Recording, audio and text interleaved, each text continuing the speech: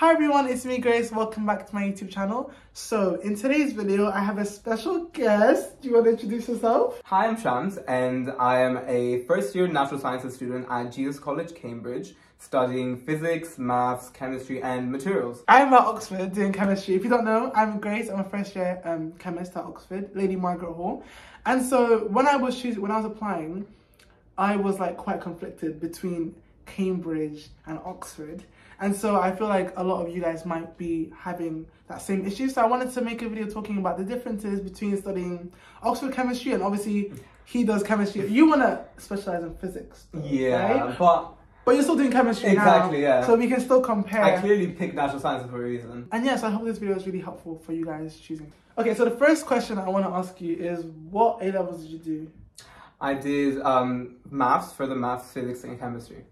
And I did maths, chemistry, and physics. Because the reason why I asked is I feel like, because I didn't do further maths, I feel like that is always one of the reasons why I didn't apply to Cambridge. Because if you guys don't know, I actually wanted to apply to Cambridge Natural Sciences. That was always the plan. Cambridge, like since year 9. And then it was because of the course, like purely only because of the course that I chose Oxford. So I thought that because I didn't have natural science, I felt like most physical natural scientists had further maths. And so I thought I'd be disadvantaged. I feel like if you do biological natural sciences, you don't really need it. But what would you say? Would you agree? I would say that you don't need further maths because especially there's a lot of people, like I have friends that have never done integration or differentiation before because they've studied abroad and they just haven't covered it. So you really don't need further maths, but it's of course really nice to have, especially in the first term where you cover a lot of things that you would have covered in further maths. So that's why it makes it an easier transition for you. Okay, so in Cambridge you have like a maths A and a maths B course. So like how does that work? So I'm doing maths A, and the difference is just maths B, they do a slightly longer, they have a slightly longer syllabus. So they do a few more topics, and at the end of the year they can choose between a couple more questions than we can. But that's not to say that you have to do maths B, for example, if you do further maths. That's a preconception that a lot of people have.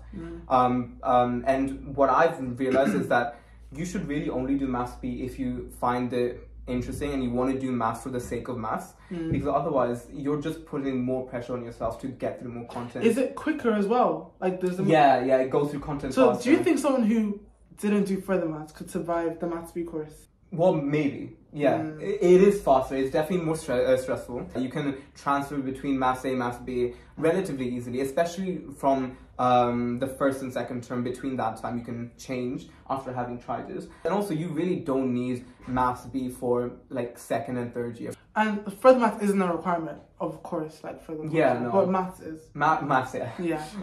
You have to do maths in the first year. Yeah, everyone does maths in the first year. It's like that also as well. So like, you have maths lectures, everyone does maths.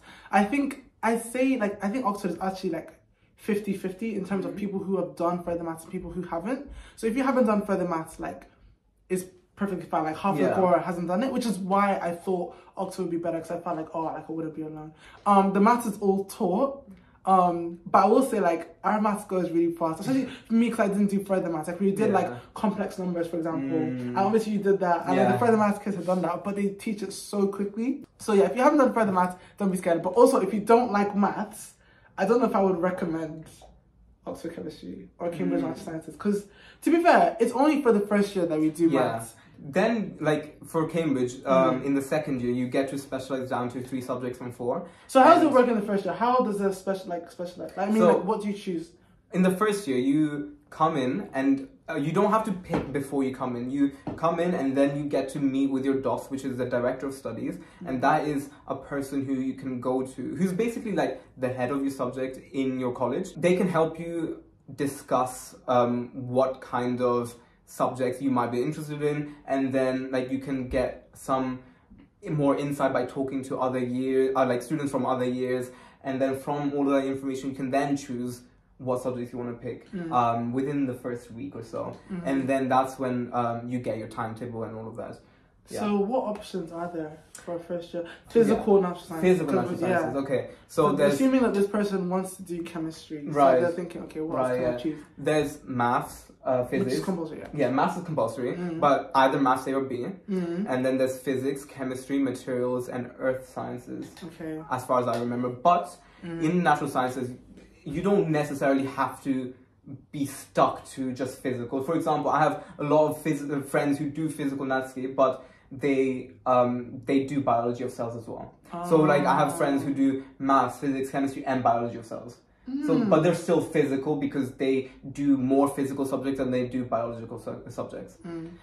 So you can't, like in Natski, there's a lot more diversity in options, and so there's the other options you can pick for are like physiology and evolution. I think that's it. Yeah, as far as I remember. But don't worry about getting it completely right, because people do change in the first couple of weeks after trying it out. So yeah, and then in the later years you specialize further. So in the second year you go from 4 to 3, but there are subjects like for example for physics is split into 2, so it's physics A and B, and they cover different parts of physics. Okay. And so you can specialize down, and a lot of people, for example, do Chem A, Chem B, maths, physics A, physics B, maths. So that's just like chemistry now, or just like physics. Yeah, but or you can do other kind of combinations. Like there's a lot more options as you go on through the years, definitely. But maths isn't compulsory. You don't have to pick maths. No. Yeah. So for the Oxford course, you kind of just like stop, like having the maths lectures and the maths classes and stuff, and then it's still quite rigid though. Like you do physical, chemistry, organic chemistry, and inorganic throughout the whole thing. Oh, and also like I feel, because obviously I'm just doing chemistry, but I low-key feel like I'm doing a lot. So we're doing like the maths, and then we're doing the chemistry, and then we also have like physics as well. Yeah. So we have like 2 physics tutorials a term, right? So last term it was role of charge, which is like electrostatics, like Coulomb's law and stuff, and classical mechanics.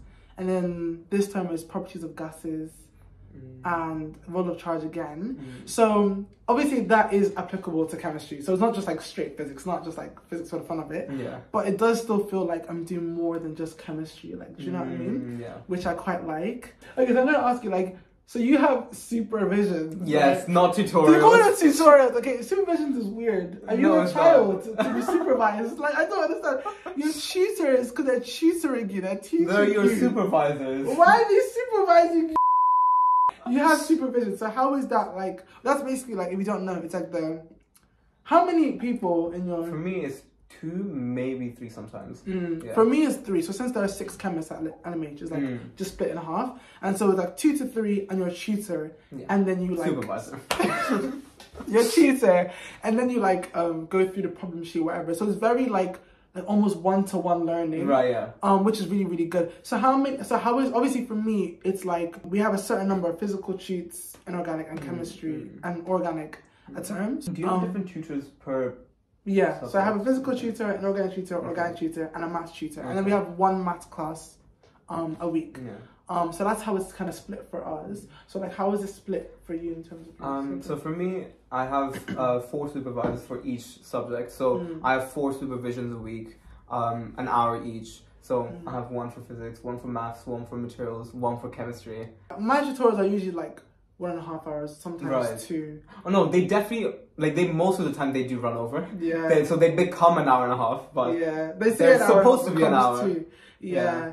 And then, so you get a problem sheet, right? Yes, yeah. Do your problem sheets align with your lecture, like, courses? It very much depends on the supervisor. Some supervisors find it good for you to, like, stretch yourself and push you into looking into the content ahead of the lectures, so that you can try it out before the lecturer goes over it. But other people just go in line with the lectures. Yeah, so it very much depends.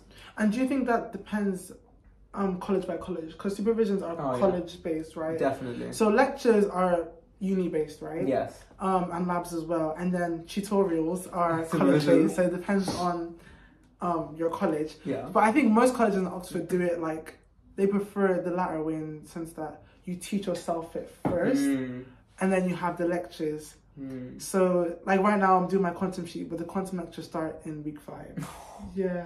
Really? Yeah. Oh. And it's rough. It's That actually rough. sounds very They give you rough, like a reading list. They'll say, oh, we these don't have a books- reading list. These books we recommended cover Oh, no, these okay. topics, and then do the questions. We do have reading lists. It's just they just leave it there, but they don't expect us to actually read it. So yeah, so usually they don't online, and then you get the lecture and it's supposed to be like consolidation. But what else should I cover? Practicals. Oh yeah. So if you don't know, I have a video, by the way, talking a lot about like my course. So I'll link it down below if you want to watch that. I have 2 labs a week, 11 to 5 each week. Okay. So that's 12 hours of labs a week. So that's really like 12 hours. That's a lot of hours. And then we have the lab reports, which take like they take a long time. They take like 3 to 4 hours to do. It depends on the lab, to be honest. So if we say like 3 hours per report, that's 6 hours plus 12. That's 18 hours of labs a week. If they just halved that, I would literally have like 9 hours freed up. Like, do you know what I mean? Yeah. So it's a lot. The practicals are a lot. To be fair, I like labs. I find them fun. Like in the lab, like. Okay, yeah, I get that. It's just the stress that comes with the lab is. Is it? You're stressful. No, Don't you have mine's a a lab bit partner? different. Mine's a bit different. Okay, how do Like, yours work? So, for example, it depends on the subject very much. Like, chemistry labs are very different to physics labs, which are very different to materials labs. So, I can only speak about them 3 because that's the subjects I do. But for chemistry, I have similar to you. I have an 11 to 6 lab, but I have an hour-long lunch break in the middle. Okay. So, same 6 hours, basically. Yeah, chemistry, they are similar length, but my chemistry labs are once a fortnight, so once every 2 weeks. And they're on alternating weeks with physics. So, I have physics on, like, odd Fridays, for example, and chemistry on even Fridays. Okay. And that's how it works. And physics is slightly shorter. It's like 2 to 5:45, I think. So it is shorter. But with chemistry, we don't do a proper write up like you do. We have to write stuff up to some extent. Like we have to do a protocol. You do it in the lab, though. But we have to do it in the lab, and we have to finish all of it, everything in the lab. So I can see and why whatever it's is stressful. incomplete is just incomplete. You just have to leave it be. So that's a good and a bad thing, because of course it's good to just get it out of the way, and you don't have to stress about it afterwards. But also, it's not a great thing because then you have to stress about finishing all in the lab. That's why I said it was like kind of stressful. But on the other hand, materials, you don't have to do everything in the lab because the lab is only for me, it's only from 1:45 to 3:15. Okay. So it's only like an hour and a half. Yeah. So you just get that lab done, and then you have like questions and stuff that you have to answer that you can answer right before or right after the lab, like within a day around the lab. And that makes it more manageable, of course. And those, however, happen every week because they're shorter. Also, for maths, technically I have a lab in the sense that I have scientific computing practicals, which is where they make us do some coding. And yeah, it's over Zoom, so it's fine. Okay. And Wait, what about physics labs? Do you have write-ups? Questions? oh yeah, physics labs. Again, you have to do like you have to answer questions and whatnot in the lab, all self-contained. However, with physics, every term you have to, at the end of the term, you have to do this like proper write-up, proper report. I guess it's preparing you to be able to write like scientific literature in the future. But yeah, so if you wanna do a lot of if you really like chemistry practicals, then I would say you do a lot. So there's also the entrance requirements. So Yes, NASCI, you have your NSAA. Yes. Natural Sciences Admissions Assessment. Chemistry at this moment in time, there's no test for chemistry. Really? Yeah. Oh wow. So that look cute. I was like, also chemistry, no test. But I feel like it puts more emphasis on the interview there because you have nothing backing you up. You know what I mean? Yeah. So there's that. If you want to, but I don't know if it will change. They might introduce an assessment, but as of right now, there's no test. So there's also that to bear in mind. But how was the NSAA? The NSAA was difficult. It's definitely very time pressured, because you have a lot of, they're all just MCQs, multiple choice questions. It's very time pressured, so you have to get through a lot of questions, and they're actually difficult. They're not no, like the first section is not. Yeah. But like you have to do them in like a minute. Yeah, the first section. I think then, that's what makes it hard. Is the fact that you have to think so quickly. But then the second section, they're like in A level, they're like 6, 12, like they're like 12 markers that you have to do in like 3 minutes, 4 minutes. Oh, so they are a lot more difficult, and That's why it is stressful. But I didn't want to do the physics aptitude test in Oxford because that's like renowned to be difficult. Also, with Cambridge, they just get a lot more people through into the interviews than Oxford, because Oxford they cut off a lot more people right at the start after the exam. So so there's that as well. So there is an entrance assessment to consider. But I feel like Cambridge, they accept more people. So even if you didn't do that well, you I don't want to hear it. I don't want to hear it. You might still have a chance at interview. Do you know what I mean? Yeah. Oh no, into the interview, Yeah, and like, then they interview most people. I think I heard the statistic that they interview like 70%. But then that means that they cut a lot of people when they give offers. Yeah. So there's that. So the test, like I feel like if you're applying, well, let's say Oxford has a test in the future and you're watching this video, Oxford are more strict with their tests. So they have a cutoff. They're like, anyone under this, in the bin. Cambridge will interview a lot, giving false hope, but it doesn't mean that you have a chance to redeem yourself if you can do that well in the test. So there's that to consider. So I chose Oxford Chemistry because, one, I thought like, oh, everyone's going to do further maths. I didn't do further maths. Two, I don't think I wanted to do materials. I didn't want to do earth as well. So I was actually just like, You could have done one of the biology. I didn't even do A-level biology. My friends who do biology, they haven't done biology. Yeah, no, I just thought, nah. I just thought, do you know what? Let me just do straight chemistry. And I'm enjoying it. Like I said, there is a bit of variation in it. So I feel like if you're a bit unsure of what you want to do, or if you just like science, like you like different sciences, then Natsuki is really good. Because obviously you do abroad and you learn different skills and you learn how they link together and all this kind of stuff. If you're 100% sure you want to do chemistry, or I feel like, because obviously it makes sense that the chemistry course like is more in depth, because obviously we do more chemistry. More chemistry, right? So that's really good. So if you want to go, then there's that. Yeah, but obviously like they're both pretty high standards in terms of learning, because there's Oxford. Okay, so thank you so much for watching, guys. If you like this video, don't forget to give it a like, share it, and subscribe to my channel. Also, leave any questions down below for me or Shams. If there's a question for Shams, I'll pass it on to Shams and you'll get the answer. But yeah, thank you so much for watching, and I'll see you guys in my next video. Bye! Bye-bye!